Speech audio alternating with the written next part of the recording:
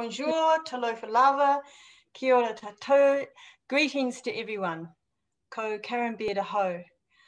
I am SPREP's Threatened and Migratory Species Advisor, and it is my great pleasure to host this session today about nature's oceanic voyagers. Marine megafauna, including migratory marine species, hold a special place in the hearts and culture of Pacific peoples. Seabirds and whales, for example, indicated pathways on long-distance human migrations across the Pacific and back. However, more than half of those listed on the Convention for Migratory Species found in the Pacific have a decreasing population trend. And for some, such as the leatherback turtle, their status in the Pacific is worse than the global situation. But today, I'm excited that we have a lineup of experts on some of these species groups, and we will explore more about the enormous challenges these species face and how the Pacific is meeting this challenge with innovative local conservation action. After our speakers have all presented, we will have a panel discussion. So do send in your questions on the Q&A tab, and if we have time, we will put them to the panelists. And if not, we will still answer them online during or after the session. So our first speaker is Rochelle Constantine. Dr. Constantine is at the Biological Sciences School at the Institute of Marine Science at the University of Auckland, New Zealand, Aotearoa. She runs highly collaborative multidisciplinary projects on many species of whale and dolphin between the tropics and Antarctica. Rochelle is a founding member of the South Pacific Whale Research Consortium and currently leads the International Whaling Commission Southern Ocean Research Partnership Project on humpback whale connectivity. She is on the IUCN Important Marine Mammal Task Force and co-chairs the Pacific Region IMMA with Dr. Claire Garrigue from the IRD in New Caledonia. She says she is a shameless user of whales and dolphins to talk about more important issues facing the marine environment. So please welcome Rochelle. You have the floor. Kia ora, Karen. Kia ora whānau. Welcome to this first session, and thank you for tuning in. As Karen says, I'm Rochelle Constantine and pleased to be talking to you today. So I'm going to talk to you about South Pacific cetaceans. They are the charismatic megafauna that get far too much attention, often, certainly in New Zealand, throughout the world. But I would argue less so throughout the Pacific, given the rich biodiversity. So I'm going to talk a little bit today about what we know and sort of some of the challenges facing these animals and how perhaps we can move forward with this. There's a lot of opportunity. So the cetaceans in the Pacific, and particularly the South Pacific region, this is a hugely vast, complex geographic region, and I would argue one of the most complex, within the ocean. This means that the organisms that live in there, they've got everything from deep canyon waters to very shallow nearshore coastal lagoons and beaches. And the cetaceans, some of them, are found year round very predictably with very small home ranges, whilst others are only there for short periods of time to fulfill some part of their life function. There are a lot of different agreements been made and formed, a lot of partnerships between international organizations, local organizations, governments, NGOs, research providers. I think some of the more compelling was the Conventional Migratory Species and SPREP agreement in 2006. It's a memorandum of understanding about how to progress to understand the cetaceans in the Pacific and ensure their future survival. There have also been a few whales and dolphins action plans that have been written. The most recent one ran out in 2017. Again, very comprehensive documents. But these agreements they're often really aspirational, and they're unable to be fulfilled just simply by the vastness of the space that we have to work in. And also, because of that, we often know a lot about only a very few species, the very nearshore species such as spinner dolphins, humpback whales, and rough-toothed dolphins, bottlenose dolphins. But most of the taxa, the offshore taxa, we know virtually nothing about. There are a few areas, island groups or particular regions or species that have very high levels of research attention comparatively throughout the region. One thing we are lucky is that throughout the South Pacific, there are a few universities that have some really good research going on cetaceans in the area. Often this isn't connected up that well, so you'll find some replication or that knowledge not being disseminated either to the government or to SPRAP or to even other research organisations. And of course, there's the South Pacific Whale Research Consortium, which I'm a member of. It's about 70 something members of that consortium now, which has been working since the early 1990s with a particular focus initially on the humpback whales, but increasingly on small cetaceans. So we have some good knowledge about the animals in this place. The most recent initiative is by the IUCN, which is the Important Marine Mammal Areas, or IMAs as they're known. So you'll see here a map of the world, all shaded in different ways. The completed ones are in dark blue, so the Mediterranean, and then of course the Pacific region. And we've only just recently, this needs to be updated, just recently finished Australia and New Zealand, and the Southern Ocean has now also been completed. So the idea is to understand important habitats for marine mammals. So this isn't a single taxa focused, it's actually focused on areas of importance for marine mammals and high mammal density or abundance or seasonal use. The idea of in the establishment of the task force is to identify key areas so that governments could use this to help make better informed decisions around either marine protection for marine mammals in an area, conservation management actions, future focused decisions. But something I heard recently was called radical responsibility. I quite like that idea, actually going out there and showing acts of radical responsibility. The IMAs within the Pacific region, so Claire Garrigue and I co-chair this particular area. We have 20 important marine mammal areas identified. So these were identified at a workshop and then peer reviewed by external experts who then queried them and argued the evidence that was put forward before being declared. So it's not like we just decided what were important areas. We actually had to make a case. Most areas throughout the Pacific region had 15 plus species that we knew enough about to make a compelling argument of why this was an important area for marine mammals, which is quite impressive given how little we actually know throughout the region. But it was sufficient to I think, push forward in highlighting the importance of these spaces. The New Caledonia with their 29 species actually reflects the intense amount of effort that is focused there. The French government, in particular Fonds Pacifique, fund a lot of research, but also NGOs, the ERD, which Claire works for. So this includes, of course, dugong in this designation. But we have different species that can be key area, they're sort of a key species that anchors an area being an important marine mammal area. Spinner dolphins and humpback whales featured broadly across most of the areas, but in the Bismarck Sea region, killer whales and sperm whales were really, this area was very important to them. And the Marquesas, the melon-headed whales, for example, it was very important. So there are quite different large whales, small dolphins, beaked whales, a number of different taxa. So it was pretty cool that we have 20 IMAs declared. There are also 4 candidate IMAs. So these are areas where with just a little bit more information, either more than maybe a grey literature report, some peer-reviewed knowledge or a more comprehensive effort, will become declared an important marine mammal area. So we've got Wallis and Futuna, which most of the knowledge is from the Rimoa, the French Rimoa aerial surveys. It was comparable to Hawaii in diversity, despite the paucity of surveys in the area, mainly this aerial survey, there was massive biodiversity in regards to cetaceans there. Sorry, Wallis and Futuna, yeah, mostly small dolphins and beaked whales. Vanuatu, it's recognised as a humpback whale breeding ground.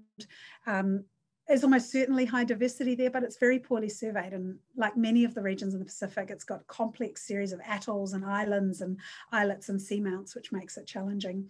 And then, of course, there are 20 additional areas of interest. These are places like, well, with a bit more effort on the part of everyone, we actually probably could get these declared as IMAs. And because this is an IUCN initiative, it can hold, you know, considerable weight with some governments. We're already seeing action by New Zealand on this.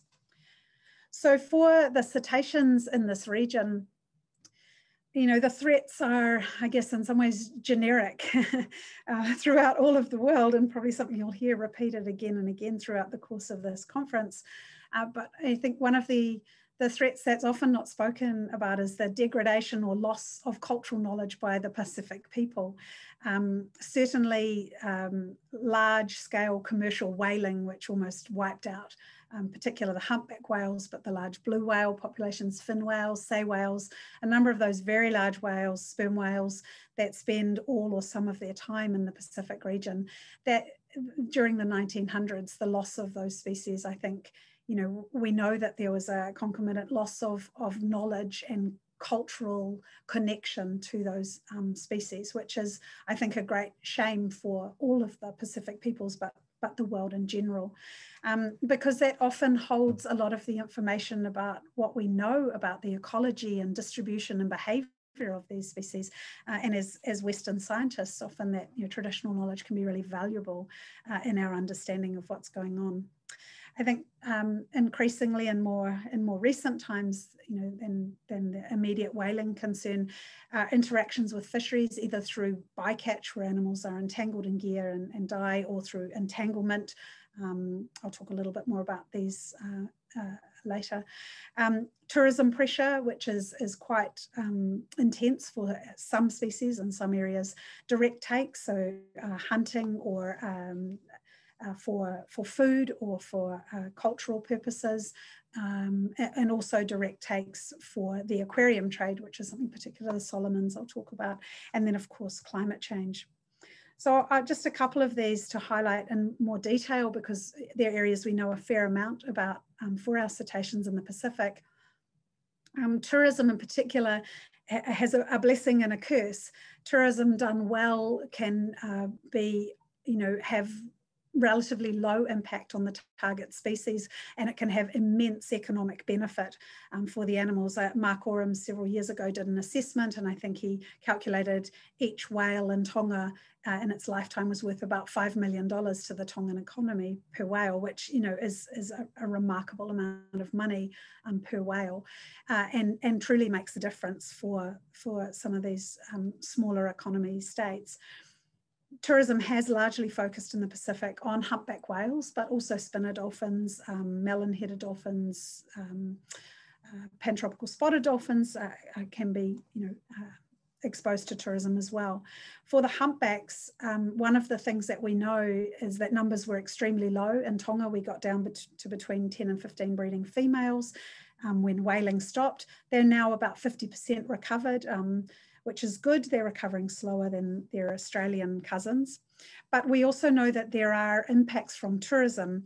So whilst the population continues to recover, or populations throughout the broader South Pacific region continue to recover, we do know of impacts from tourism, and there are the Pacific Islands regional guidelines developed in 2008 that have been really helpful, and a variety of different mechanisms to manage tourism on cetaceans throughout the Pacific have been adopted by different countries. We know that there is behavioural change by whales through intense tourism, and concern in particular for mother-calf pairs, and so regulations must protect the most vulnerable of the animals. We know also that a stable industry works. So, you know, if you have licensing and permitting, slowing down, minimising the number of permits and creating a stable industry makes a difference, and that's been proven in New Caledonia, especially with some enforcement. And there's land-based models, where land-based whale watching, Cook Islands being an example of that, but also mixed species, taking the pressure off one species to look at different species, should be built into tourism in the future. Especially with the IMAs, we realised how many species were actually in and around these islands. So rather than just going to see humpback whales, diversifying. And of course that mixed model tourism, where there's cultural components as well as the animals themselves included. Fisheries interactions. There's no competition at all with fisheries by most of the baleen whales, with the exception of Brooder's whales that feed and live in the warmer waters year round. But all others don't have competition for food. They come to the tropical regions for breeding. There's some long line depredation that's been pretty well documented. Killer whales, false killer whales, pilot whales, they're often commonly known as the blackfish, and that's competition for prey and one of the challenges for the fishing industry. Often with some, not great behaviours, shooting at animals and driving at them, scaring them away, causing injury can be a concern for some populations. Also bycatch, direct bycatch of small cetaceans and gill nets and those sort of monofilament net types. Ghost gear being a huge problem, and it's usually lethal. But also entanglement of whales and gear, and you can see this whale entangled in some long line here, humpback whale. There's been some disentanglement training by the International Whaling Commission in the Pacific region. If the whales don't get disentangled and if they're attached to a large net or a very exceptionally long line mass, or they just simply can't get disentangled, they will usually die a slow and painful death. So these fisheries interactions are a real concern in some areas. And of course, direct takes, cultural hunting and consumption. So for food, for currency, it can impose quite intense pressures on some populations, especially small coastal populations. We often think that, when we see spotted dolphins, for example, spinner dolphins, you'll often see tens or hundreds of them. But our understanding of the genetic diversities of these populations have been quite limited. And there's very poor record keeping of these potential impacts. There was a new species of beaked whale, the Derinia galas whale, discovered from a fire pit in Kiribati. So the whale had been either stranded and then was consumed, and the bones from the fire pit, we were able to extract DNA and discover a new species. So, there's so much information and knowledge about these animals that goes missing, especially in these places where people are interacting with them on a regular basis, but we know very little about them. A dedicated study in the Solomon Islands in 2013 by Marco Remus actually showed over time, so this is from 1976 through to 2013, and you'll see the annual dolphin catch. So it can be hundreds to a few thousands of dolphins taken for bride price. And what they found actually is that the price had increased quite dramatically, and it seemed like increasing price for teeth was driving the market, with one village who had stopped hunting the dolphins starting to hunt because they could make some good money out of it. But the villagers there were very open to conservation implications of exploitation and more conversation. And of course, Michelle, you'll have to I'm just finishing speed up a little bit. Sorry, I'm just finishing now. There's direct takes, of course, with the Solomon Islands. This was for captivity, not linked to hunting. This has a high risk industry. And it actually, some genetic work showed that these were really small populations of only a few hundred, and they were vulnerable to decline, and it was a non-sustainable industry. And this is my final slide. On climate change, climate change is a real challenge. What we know, these are humpback whales. The green lines show where the whales are currently. And with climate change, we anticipate that they will move south. And that means that these breeding grounds will shift for these whales in time, because these whales have a thermal tolerance. And we don't know what is happening because of climate change in Antarctica and krill productivity, but what happens in Antarctica affects the whales that we see in the South Pacific. So what do we need? Well, we need some good data collection. There are many ways of doing this, and I think more dedicated focus on that, we will understand and be able to feed into these IMA processes. And then we have to deal with some of these things that threaten our cetaceans throughout the broader Pacific region, and that tourism works for the animals as well as for the communities. And there's lots of pathways to do that. So kia ora tātou, and merci, and thank you for listening. Fantastic. Thanks very much. That was very, very good introduction to the incredible diversity of cetaceans that we have across the Pacific. So without any further ado, we'll just go straight on to our next speaker, which is Richard Hamilton. So Dr. Hamilton is the director of the Nature Conservancy's Melanesia program. He actually grew up in a coastal community in Papua New Guinea, I found out, and that instilled in him a love of the sea and listening to fishing stories. This led him to complete his MSc and PhD research in a remote fishing community in the Solomon Islands, where he studied the ecological, economic and cultural factors that structure coral reef fisheries. Rick has been with the TNC's Melanesia program for the past 15 years, working with communities, universities, governments and industry on a diverse range of marine and terrestrial management issues. Rick is an adjunct research fellow at the ARC Centre of Excellence for Coral Reef Studies at James Cook University, and he's currently working with partners to understand how community-based conservation efforts can be linked to improved livelihood initiatives. Rick, you have the floor.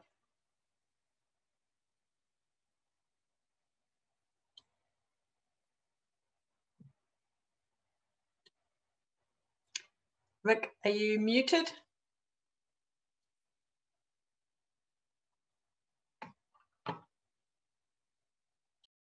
Okay, can you hear me now? Yep, thanks. we've got you. Sorry about that. Yeah, thanks for the introduction, Karen, and for telling me to get off mute. And good afternoon, everyone. I'm going to be talking about some satellite tracking work that we've been doing on female hawksbill turtles in the Solomon Islands, and sort of some of the ways that that information has helped inform site-based conservation and policy. But before I do that, I just wanted to give a quick overview of turtles in general in the Pacific. So there's 5 species: the green hawksbill, leatherback, loggerhead and olive ridley turtles found in the Pacific and nesting in the Pacific. Green by far the most abundant. The Western Pacific leatherback, the South Pacific loggerhead are listed as critically endangered in our region. And of course, the hawksbill turtle is listed as critically endangered globally. There's a wide range of threats to turtle species in the Pacific. Probably one of the most pronounced one is take for subsistence and sale. So countries like Papua New Guinea and Solomon Islands have some of the highest consumption rates of turtles of anywhere on Earth. A recent study that was led by Simon Vutu from the Nature Conservancy showed that in the Solomons alone, about 10,000 turtles are killed every year for small-scale subsistence and also illegal trade. There's also, of course, bycatch issues with longline fisheries in the higher seas, climate change impacts causing erosion of beaches, and of course, with increasing sand temperatures, increasing feminization of the clutches. So you're predominantly getting female baby turtles only. And then, of course, development, land-based development impacting nesting beaches, be that large-scale mining or more just sort of population growth from small coastal communities. And then issues of plastics and entanglement, as we heard in the previous speaker. So generally across the region, it's, you know, that the new State of Environment report by SPRET has shown that by and large they're deteriorating. But I actually want to spend most of my talk giving a somewhat more positive story, I guess. And I'm going to be talking about the Arnavons Community Marine Park. This is one of the islands in the Arnavons Park. The Arnavons represent a partnership between the communities which have traditional or access rights to the Arnavons. That's the communities of Kia, Vagina, and Katapeka in the Solomons. And the Arnavons is located between Isabel and Choiseul Province. It's also a partnership with the Nature Conservancy and provincial and national government. And it really represents, I guess, a 25-year conservation story, or 25 years plus. And I think this is important to keep in mind when we're talking about recovery for these species. It does take a long time. But so the communities came together and established the Arnavons Community Marine Conservation Area back in 1995. And the men and women from the surrounding communities have been conserving the turtles there since then. We did a analysis of some of the nesting numbers on the Arnavons, sort of just pre-protection in 1995 through to 2012. And you can see that there's been quite a good increase in the number of clutches laid in the Arnavons since protection. It's improved about 200% post 1995.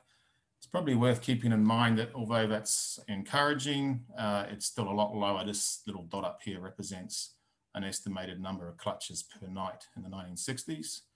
So it's still a lot lower than it was in the 1960s. And in the 1960s, this rookery would have already been in decline for over 100 years.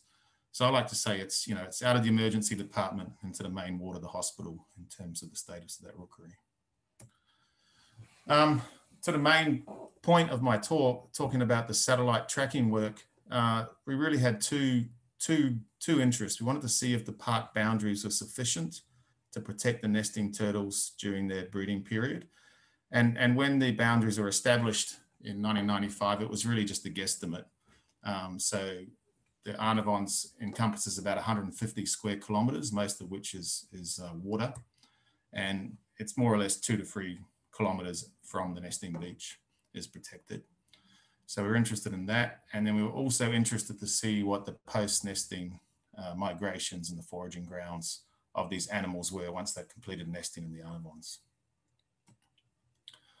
So just quickly on the methods, we tagged 30 female hawksbill turtles with satellite transmitters after they'd completed nesting between 2016 and 2018.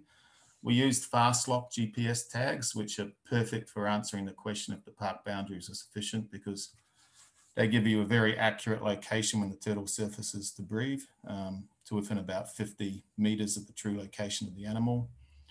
And we track these turtles for over 9,000 days overall.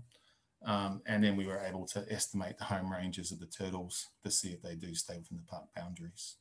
And we also looked at the migration distances once they'd left the nesting grounds.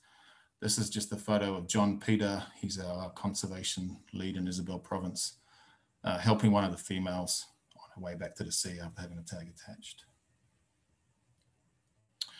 So I'll just explain this insert a little bit here. The dotted line represents the park boundaries of the Arnavons. This is one individual turtle. The numbers represent different nesting events. So number 1 is where the turtle nested prior to tag deployment, and the other numbers are subsequent nesting clutches within a nesting season.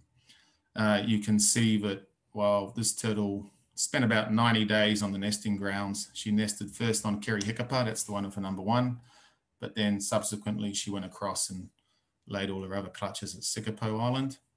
But overall, we had over 1,100 days of turtles spent within the internesting period, and more than 98% of the time they stay within the park boundaries. So it's certainly quantified that the existing park boundaries seem to do their job. The little red contours show 50% home range. That's where they are most of the time. And the blue contours show where they are the rest of the time. And none of the turtles that we tracked between 2016 and 2018 nested outside of the Arnavons. I guess one of the things from a conservation point of view that the satellite tracking really helped to highlight was that we had a real issue with poaching on one of the islands within the Arnavons group in 2016. So the larger island, I showed a photo of it earlier on, Sikapo, had a pretty significant poaching problem in 2016. That island historically didn't have a permanent ranger presence. And 2 of the turtles, which we actually tagged in 2016, when they went back to nest again at Sikapo, were subsequently killed by poachers. So, you know, and I think as I showed in that previous slide, even turtles which are coming to nest at Kerry Hickapa, which is number 1 here, where there was a permanent station, you know, a lot of the time we're moving across to Sikapo to nest. So on the basis of that, we built another ranger station at Sikapo in 2017. That's a photo of the ranger station here. And that has been staffed permanently since 2017 in an attempt to address the poaching issues. The other way in which the satellite tracking was, you know, useful early on, and this was like the early 2016 results were shared with various stakeholders of the ACMP board, Isabel and Choiseul Provincial Government and the Ministry of Environment. And it helped to really demonstrate quite clearly the existing park boundaries were sufficient and that there really wasn't a need to expand the extent of the park boundaries prior to having it registered as a national park. And in May 2017, the ACMP was actually established as the country's first national park. And some of those photos just show the celebrations on that particular day. So just a couple of examples how the satellite information was useful for informing conservation practice and policy. The other aspect of this, which is interesting, I guess, and really gets to the nature of this topic, of this idea of shared resources. This is the post-nesting migration routes of turtles once they've completed nesting in the Solomons and the Arnavon Islands. Purple lines, red lines are 2018, purple 2017, and blue 2018. And the dashed lines represent turtles where their transmitter failed prior to them reaching their foraging ground. But what you can see really clearly there is that most turtles are returning to distant foraging grounds in Australia, Papua New Guinea, New Caledonia, etc. And in fact, for a hawksbill turtle population, the mean post-nesting migration distance was over 1,800 kilometres, which is, I think, is the longest reported anywhere for a hawksbill population. So just to finish up, a few points which just sort of highlighted and I think are interesting, that the recovery we've seen to date at the Arnavons with the local conservation efforts is sort of attributable to a number of factors. Firstly, it's the long-term conservation efforts on the Arnavons. So there's been rangers based there permanently doing a month-on, month-off shift since 1995. And I'd have no doubt at all that without those efforts, that rookery would be virtually extinct. So that has been critical. Another aspect is that the boundaries, as the satellite tracking showed, are sufficient. And I think that's important because in the surrounding areas outside of the park, there is a lot of turtle harvest. And the general picture in the Solomons is declining catch rates of turtles, which indicate unsustainable fisheries.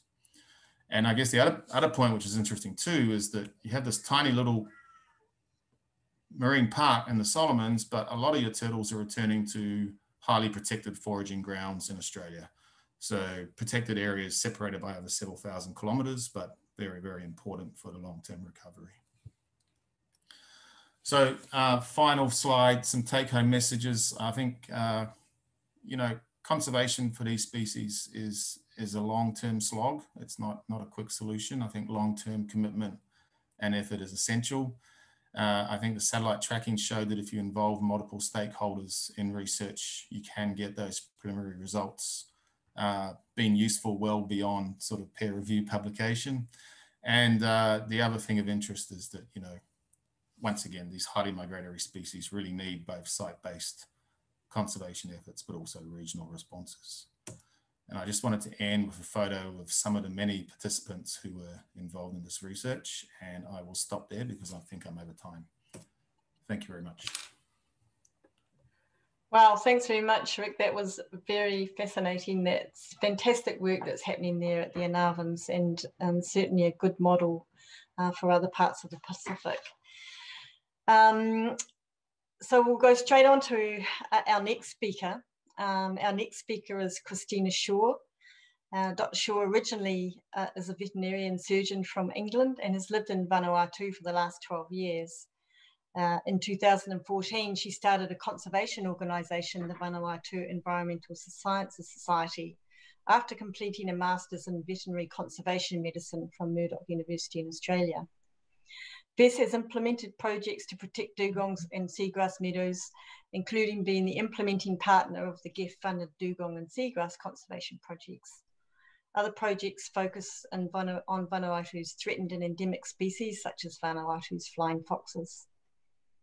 Christina first encountered dugongs while scuba diving in Port Vila, and she and her husband are now partners in the scuba diving business, Big Blue Vanuatu. Both VES and Big Blue have been raising awareness about the problem of plastics in our oceans and have conducted cleanups in the water and on the land, and the data from which has been used to support the single-use plastic bans that have recently come into force in Vanuatu. So please welcome Christina. Christina, you have the floor. Thank you very much there, Karen, for the introduction.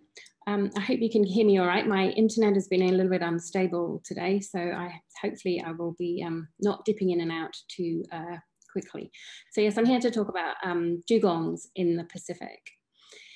So this is an image of the range of dugongs globally. So they're found throughout the Indian Ocean and also in the western part of this Pacific. So they're not found in every Pacific Island country, only those on the western border. So Palau up in the north, then down through Papua New Guinea, Solomon Islands, Vanuatu, and New Caledonia. And of course, Australia has a significant population of dugongs, but I'm not going to talk about the Australian dugongs in this presentation. So what do we know about the status, the population status of dugongs in the Pacific? Well, not very much, unfortunately. They're not the easiest animals to study. They don't come on shore at all. They stay primarily in the water and often in quite murky water. Mostly in the Pacific Islands, they have quite small populations, so we think, over wide geographic areas. So the distribution of dugongs is fairly well known because of sighting records throughout the countries where they live.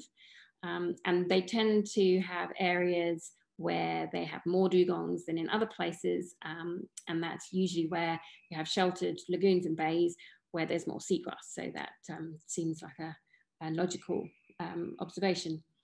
But the population status is hard to determine because we don't know how many dugongs are living in most of the countries in the Pacific. And when we don't have the numbers, we can't ascertain the trends over time. What are the main threats to dugongs in the Pacific? It's similar to the threats globally, and bycatch, particularly in gill nets, is one of the biggest threats all over the world.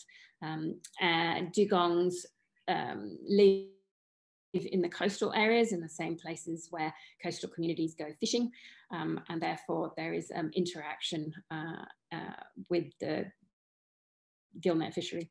Boat strike is also an important cause of problems to dugongs. Intentional hunting as well, so poaching. So even though there are national laws to protect most of the dugongs in most of the states in the Pacific, there is poaching. So the enforcement of the laws is a problem. Loss of seagrass habitats. We're losing seagrass habitats around the world. We don't know what's happening really with our seagrass habitats in the Pacific. So there's little research on the seagrasses as well. So we don't know how much of the loss of habitat is impacting our dugongs either. And then disturbance, either from inappropriate tourism interaction. So similar to what Rochelle was saying earlier, tourism is a double-edged sword. It can do good for conservation, but it can also be very problematic. But there has been quite a bit of research going on over the region, and probably the most research has been done in New Caledonia by Chris Clager and Claire Garrick and their team. The gold standard for assessing populations is aerial surveys. And historically, those have always been done with airplanes or helicopters. And obviously that is very expensive, particularly if you have small dugong populations over a very large geographic area. So there are not many aerial surveys that have been done in the Pacific, but they have been in New Caledonia. And they started in 2003, the estimate was of around about 2,000 individuals. However, they've had aerial surveys done since 2008, 2011 and 2012, where the population is estimated to be between 600 and 800 individuals. So they're not sure if the 2003 estimate wasn't a particularly robust estimate and it was an overestimation. But from 2008 to 2012, the population does appear to have been stable. And the other interesting thing is the moving from aerial surveys with fixed wing aircrafts to drones, the use of drones. So modern technology is allowing us to study these animals at a much lower cost. So hopefully we'll be able to fill that knowledge gap in the coming years in other countries as well. The aerial surveys, as well as some acoustic tagging, has also helped to reveal some of the behaviours of the dugongs and what habitat they're using. So that's been some quite interesting work as well. So dugongs aren't the easiest animals to tag. And the advice really is, unless you know how many dugongs you have in your population and you've got a reasonably large population, it's best not to try and catch dugongs because there is mortality associated with that. So some of the countries that have smaller dugong populations, satellite tagging is not recommended until we actually know that we have a stable and a large enough population of dugongs. There has been some genetic studies done as well, and the dugongs in New Caledonia are shown to be distinct from the Australian population, but because genetic studies have not been done from the other Pacific islands in great detail, then we don't know if there's a relationship between the populations in Vanuatu and the Solomon Islands, and if how much movement there is between those countries. There's also been quite a bit of research going on in Palau, and again, using drones, so aerial surveys, but also underwater cameras, so logging film and still images of dugongs, which are in known areas. So in their particular hotspot, their dugong hotspot, where they are looking at the behavior of the dugongs and seeing how they're using their lagoon with the seagrass, depending on tide and other measures. So that's been quite interesting. However, the data that's been collected from the aerial surveys isn't sufficient to be able to create a population estimate. So we don't really know how many dugongs live in Palau. There has been an estimate of 50 to 100 animals given, but that's not supported by surveys, and it's suspected that there probably are a lot more. One of the images from the drones surveys that were done just in this one protected area was 59 animals in one herd. So I think it's pretty clear that there's more than 50, but how much more, we don't know. And again, genetic studies were done with the help of researchers in Australia. And we, again, because there are no genetic studies from the closest regions, which would be for Palau is the Philippines and Thailand, we can't really draw conclusions as to how closely related the populations are between the different countries. So one initiative that happened, now it's ended in 2018, was the GEF5 funded Dugong and Seagrass Conservation Project, which was put together by the Dugong, the CMS Dugong MOU Secretariat. And Vanuatu and the Solomon Islands were 2 of 8 developing countries that were part of that initiative. And in both Vanuatu and the Solomon Islands, there was quite a lot of work done on awareness raising.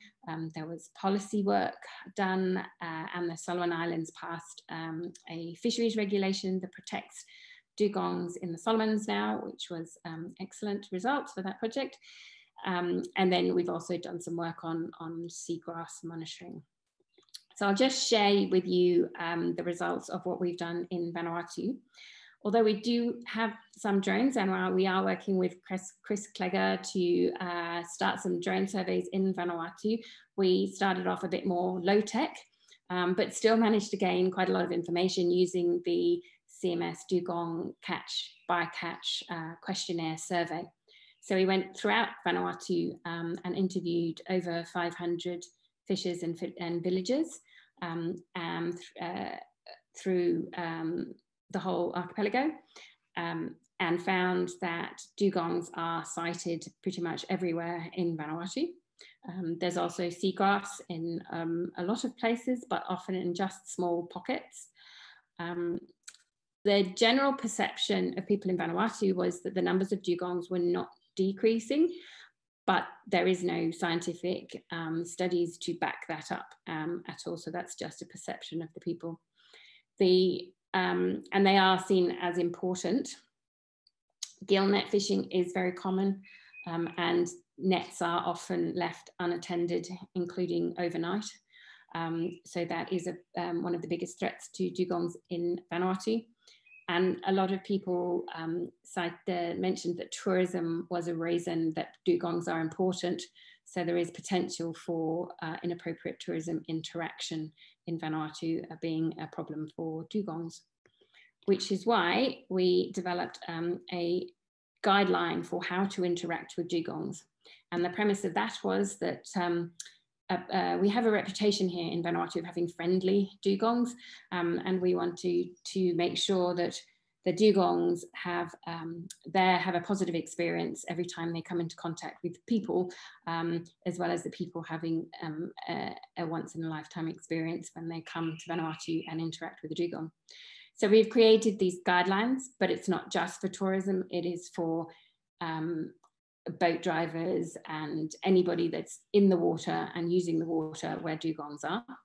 And also we've created a code of conduct for tourism operators as well, and how they should be interacting with the dugongs and what they should be telling their customers.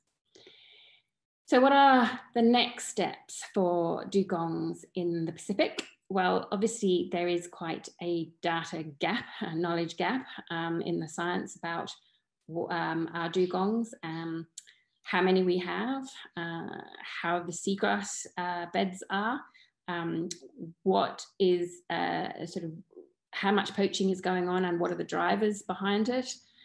We need to better understand the threats posed by the gill nets and also boat strike. And then it would be very interesting to try and do some more genetic testing of those places where we don't have good records, so we can try and understand the linkages between the populations of the different countries. And research on behaviour and habitat use is also important, particularly when you're looking at whether the dugongs are in protected areas or taboo local conservation areas as well. Then obviously there's the conservation actions that will help our dugong population even when we don't know too much about them, but strengthening the legislation where necessary. But as I said, we have quite a lot of laws that protect dugongs in Vanuatu, so the enforcement of those regulations is essential. And then addressing those other threats as well. So looking at gill nets, boat strike, protecting the seagrass habitat, and then raising awareness at all levels from the community up through to local and national governments. One thing that will help is there is a dugong and seagrass research toolkit that has been created developed by the Dugong Technical Group, which assists the dugong, or the CMS Dugong MOU Secretariat, who look at dugong conservation globally. And they've created this research toolkit to help develop research questions and work out the best methodologies to answer those research questions. So that's a very useful tool that's come on board in the recent years. So we'd like to thank all of the people that have helped and assisted us doing our research in Vanuatu. So we've been funded by the Critical Ecosystem Partnership Fund, also the Global Environment Facility through the Dugong and Seagrass Conservation Project, and we work alongside the Vanuatu Fisheries Department and the Department of Environment. And we also like to thank the Dugong MOU Secretariat and the technical group for their support, and also our colleagues across the Pacific that are doing good work on dugongs throughout the Pacific. So thank you very much. Okay, thank you very much, Christina. That was fantastic. We learned a lot about dugongs from that, and yeah, interesting to see how difficult it is to determine how many there actually are, and therefore to understand how threatened they are. So quickly moving on to our final speaker today. So hopefully we might have a bit of time at the end if the session managers can allow us to have a bit of extra time at the end for a discussion. But our final speaker today is Andre Rain. Dr. Rain is the project manager for Kauai Endangered Seabird Recovery Project. And Andre worked on bird conservation projects throughout the world, including Bermuda, where he worked on the cahao, the endangered Bermuda petrel. He's also worked in Zambia, Peru, and England. Before moving to Kauai, Andre spent 4 years as the conservation manager for BirdLife Malta, where he coordinated all research actions on BirdLife Malta's EU Life Yalquin Shearwater project. This project was the largest conservation initiative of its kind in Malta and focused on reversing the decline of the near-threatened Yalquin shearwater. I have pleasure in introducing Andre. Andre, you have the floor. Thank you, Karen. Thank you everyone for sitting through our session. And I'm going to be talking to you this evening in my time zone about nature's oceanic voyagers, the seabirds in this case. So the region I'm going to be discussing today is the Oceania region, which as you can see from this map, is a large area of ocean and also different countries and islands. So it's a really large area which is replete with seabirds. These are just some examples of the seabirds that we have in our region, ranging from albatross to shearwaters and petrels, frigate birds and terns, a whole range, a really rich diversity of species. As well as these various birds that we have, there's also other more enigmatic species, things like the Fiji petrel, which was once thought extinct and was only recently rediscovered. Its breeding grounds are still being sought. And other species, which may be species we don't really know yet, like this beautiful little bird on the bottom right, which is tentatively called the New Caledonia or Coral Sea storm petrel. So because this area is, in some areas relatively poorly studied, there's certainly other species potentially out there to be discovered or rediscovered. Within this diversity, there's also, unfortunately, a lot of species that are threatened. On the IUCN Red List, we're looking at approximately 1/3 of the birds, the seabirds that are in the region being listed as either vulnerable, endangered, or critically endangered or near threatened. So many of them are not doing well.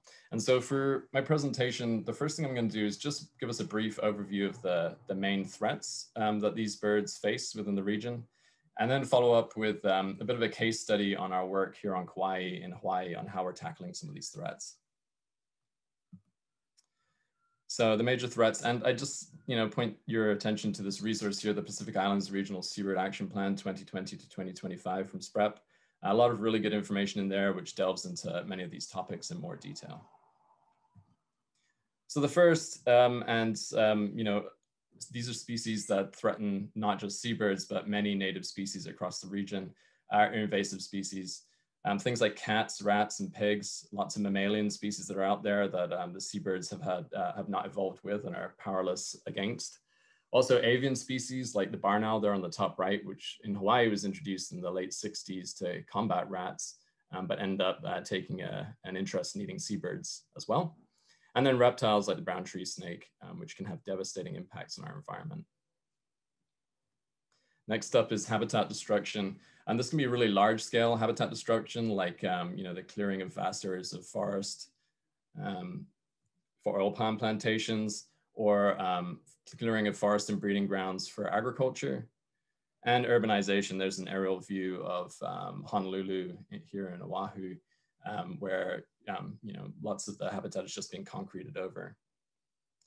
And with urbanization comes infrastructure issues too. So for example, power lines, seabirds can collide with power lines, which can kill them or injure them. They also have a really serious problem with light attraction, either on land, like the bottom left, that's a hotel here on Kauai with extremely bright lights, and seabirds are attracted to bright lights. And often at sea, this photo here on the right, which is a pretty incredible one from Dan Barton, was actually taken in Alaska, so out of the region, but clearly shows the impact that lights can have on seabirds at sea, where you can just attract huge numbers of birds to oceanic vessels, or indeed oil platforms and the like. Climate change, unless you're willfully ignoring science, everyone is more than aware of the issues of climate change, be they the complete disappearance of islands like the East Island there on the top left in the French Frigate Shoals in 2018. We're losing islands within the region. We're also getting more and more storms, huge hurricanes, which are having devastating impacts across the region to nesting seabirds and everything else. And the changes in our oceanic temperatures, where as ocean waters heat and cool in different areas, this has impacts on marine organisms, the prey that the seabirds and other marine animals rely upon. Bycatch and overfishing, and here I don't mean small scale local fishing, but industrial level fishing can have serious impacts in terms of bycatch, catching and drowning seabirds that get hooked on lines, to the removal of a huge biomass of fish and other marine organisms from the sea. These include things like tuna, which many seabirds rely upon to drive their prey up to the surface so they can get to them, or things like squid, which the seabirds will actually rely on themselves. And marine pollution, there's areas of the sea now in the region which are, actually have their own plastic names because there's so much plastic. Plastic is a really serious issue within our seas. We've all seen these horrible pictures like the one on the bottom right of albatross literally starving to death because they're just being fed plastic by their parents. You have these sort of ghost nets floating along in the sea that are catching seabirds and other marine organisms. And then when tankers run aground on our reefs, we end up with catastrophic oil spills. And lastly, if you think about that map of the region, this huge open area of sea scattered with islands in different countries, there's a lack of knowledge, not just for where our common species are, but also, even more importantly, some of the many rare species. This bird on the top left is the Beck's petrel. Both Karen and myself were involved in a project looking to see if we could identify where these birds are breeding. And if you don't know where they're breeding, then you basically can't help protect them. And so when you think about these birds, like the bottom right is actually a Beck's petrel flying at sea. They're small, and many of them are just small, rare dots out in the open ocean, and tracking them, finding them, and then locating them in these sort of extremely remote forests can be extremely difficult indeed. So I'll just talk about some of the threats, some of those threats in a Kauai context. For those of you who don't know where Kauai is, we're in the Hawaiian Islands, the northernmost Hawaiian island there. And my project's the Kauai Endangered Seabird Recovery Project. And we focus on, as the name suggests, the endangered seabirds of Kauai. There's 3 of them. The first is the Newell shearwater. We have 90% of the world population, so we're basically the last refuge of the species. It's listed as critically endangered. We also have 1/3 of the world's population of the Hawaiian petrel, the endangered Hawaiian petrel. And then our last species is the band rump storm petrel. This is actually listed as least concern, but federally it's listed as endangered. And recent genetic work has shown that this species is actually probably at least a distinct subspecies, if not species. So even more important to study and protect them. And these are the kind of environments that they nest in on Kauai. They're in the most remote parts of the island now. They've been pushed into mainly the northwest of the island. These are really steep, topographically challenging areas to work in. The weather's constantly changing. The birds nest in really dense native forest undergrowth with a canopy of native forest above. And of course, they come in at night and run in their colonies at night. So working within this terrain on these species at night presents its own series of challenges. So I'll just walk you guys through how we've tackled these various threats on this island. The first is power lines. Actually, this last screen shows a particularly bad power line in the island. You can see that this one actually stretches right across the middle of the island where the birds are breeding and passing to and from. And we're estimating many thousands of birds, between 2.5 and over 4,000 birds are being killed annually on the power lines. This is because the power lines basically ring the island. And as the birds are flying from the sea to the breeding grounds, they don't see the power lines. And so they collide with them and they either die outright or die later. So we've been working with the local power company, KAUC, on ways to reduce this mortality. And the most obvious way is to remove the lines entirely, to get rid of them or to underground them. Because if they're not there, the birds can't collide with them, but that can be very expensive or impossible to do in some areas. So we've also looked at other different ways of doing it. One was to create a laser fence to fire across the front of the power lines. You can see that's the top right there. And the idea there is to create a green visual fence so the birds see, they fly up and over that visual area, and in doing so avoid hitting the lines. Or the bottom right, we have diverters put across many of the lines now. This is one outside the town of Hanapepe, where again, it's all about making the lines more visible for the birds to see and thus not collide with them. Light attraction. Kauai is actually one of the poster childs, unfortunately, for fallout and light attraction in the region. It's well known for the fallout of Newell shearwaters. And the birds are attracted to these lights. They circle them like moths, and they end up on the ground where they're either eaten by cats and dogs or run over by cars. And that top right picture there is actually a really bright lights that were up in the mountains at an Air Force station. And so which caused a massive fallout of birds. So we've been working with various entities on the island to dim their lights. And here's an example. So this is the same area as that top right. Before they dim their lights and after. And now they've got these really low lights that they don't even turn off much of the time. And we've seen fallout basically reduced to zero. But it is still indeed a problem on the island, and one we've got to keep working with people on. Also, we work with this really great project, the Save Our Shearwaters program. And they've been working for many decades now on working with the general public. The general public find the birds on the ground. They take them to rescue boxes that are at fire stations. And then the Save Our Shearwaters team rescue these birds and rehabilitate and release them. And they've released somewhere in the region of 33,000 Newell shearwater fledglings over the years, which is a lot of endangered birds. Invasive species, yep, we basically have most of them. Here's one of my pet peeves, the cat, emerging from a burrow on one of our cameras with a Newell shearwater in its burrow and the remains of a Newell shearwater below.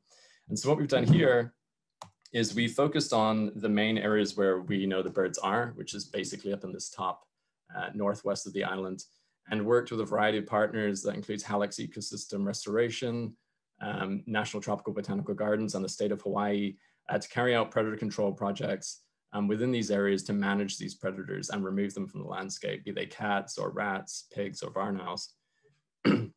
And we actually just put this paper out this year on the effects of this predator control. And what we can see is it's very clearly that predator control works in these areas.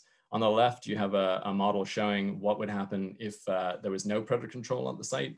And you can see all the sites over the next 30 years spiral towards extinction. Whereas on the right, this is the same model, but the inputs are with predator control at the current level of predator control. And you can see that in all cases, they increase, even that bottom one, which increases very slowly, they're all increasing as time progresses. If you remove the predators, the birds survive and they come back to breed. It's not rocket science, but it's very effective. But of course, it's very challenging in these areas because they're very remote and inaccessible, and species like cats are extremely difficult to remove. On top of working with the birds up in the mountains, we're also exploring with all of our project partners, various seabird refugia. So on the left-hand side, you see various islands. This is Lehua Islet on the top left and Maka'ai'ai Rock Islet on the bottom left. Maka'ai'ai doesn't have any rats on it, and Lehua was part of a massive project with a large number of project partners to remove rats from the island. Once you get the rats and predators off these islands, then you see a massive boon in the seabird populations. And then on the right-hand side, this is the Nihoku Ecosystem Restoration Project. And the idea here is to create an island within an island on the island, if that makes sense. Basically building a predator-proof fence on the mainland, and then moving birds from the mountains where they're being impacted by predators into a safe and easily accessible area where we can manage them. And then we just wait for the birds to come back once they fledge. We've got our last group of birds being fed and cared for right now. And this year was the first time that we saw birds returning. So we actually had some of our Hawaiian petrels return to the site, which was really awesome to see. Knowledge gaps, like I said earlier, you've got to know where the birds are to protect them. So we use a range of techniques here, auditory surveys. That top left, we use a lot of song meters around the island to listen for the birds. And basically the technique here is just to map them out across the island and figure out where the birds are so we can protect them. And as you can see, we end up with these pretty maps. This is the blue is Newell shearwater distribution and the red is Hawaiian petrel distribution. It's pretty easy to see where the birds are, and we can then focus all of our management efforts with all of our partners on these areas. And the last area where we have to deal with knowledge gaps is at sea. And we've done a lot of tracking of these birds over the years, fledglings and adults, to figure out where they're feeding. If you know where they're feeding at sea, then you know which of those marine threats are going to face them, like issues with overfishing or plastics, climate change, bycatch. You can see that the mules have this sort of focus in the north of the island, whereas the Hawaiian petrels in the bottom right do these amazing arcing journeys up towards Alaska and back again to feed their chicks. And I thought I'd close with this slide here. This is actually a little Hawaiian petrel, which fledged last year from Kauai, and his epic journey west across the whole region. I think this really sort of, to me, encapsulates you know, the challenges and the challenges of seabird conservation and the amazing journeys these birds take, because this bird crossed this huge open stretch of ocean. It passed multiple different countries, multiple different islands. It cruised around Japan and the Philippines and South Korea. If you think about all those different areas and all the different challenges that this bird can face, it really drives home the fact that, you know, conservation of seabirds, indeed conservation of all the species that use our marine environments, require international cooperation and many, many different people working together to help protect them. So I'd just like to say mahalo for listening. Thanks to all of our project partners and funders, and I look forward to any questions. Brilliant, that was amazing. I can't believe how far that bird flew. And that was a wonderful presentation. Thank you so much for that, Andre. And thanks to all our speakers. I think we've probably got a few minutes now, hopefully, that we can put a couple of questions. In fact, Andre's last slide really leads us on into perhaps one of the first questions that I was thinking of putting to our panel. And that is that being a migratory species appears to be such a conservation challenge. And so how can we collaborate to manage these shared resources across the region more effectively? So here, that's putting you guys on the spot a little bit. So if any of you would like to try and address that question, please go ahead. So I'll put it to you again, that being a migratory species appears to be more of a conservation challenge than perhaps other species. We've just seen, particularly in the picture of the Hawaiian petrel flying so far. So how can we collaborate to manage these resources more across the region more effectively? What can we do? Well, I guess because it was my Hawaiian petrel there that initiated that question, I'll start. Yeah, I mean, I think, you know, the first thing is to actually get more information about these birds and identify the routes that they're taking, or any of the species we're talking about, all this tracking work that several of the speakers discussed. If we don't know where they are and what they're doing, then we can get that international collaboration in the first place. And then once we've got that information, it's really important to get it out as far as possible, not just to the scientific community, but also to all of the different people who have an interest in conservation or the natural environment. So it's a combination of the two. You really have to have the research and the outreach, in my opinion. Yeah, no, totally agreed. So I've just had a little message from Junie, and she is suggesting that for the rest of our questions and answers, if everybody would like to move to the lounge, if anybody is interested in having some more discussion. I can see there's quite a few questions coming across on the feed there now, and I haven't given our panelists a chance to answer that question. So if everybody would like to move across to the lounge, you know how to do that. You just will go out of this current session and go back into the main platform, and you'll see there's an option to move to the lounge, and there's one on oceans. So if we all go in there, we should be able to continue this discussion. So thank you very much, everybody. And for those who can't join us in the lounge, thanks for joining.